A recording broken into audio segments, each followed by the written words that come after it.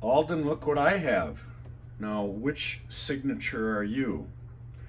You and the American Aquarium boys have joined DL's Wall of Fame in my not even close to soundproof music room.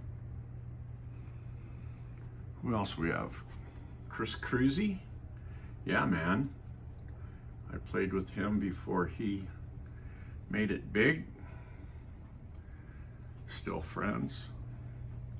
Look at this guy.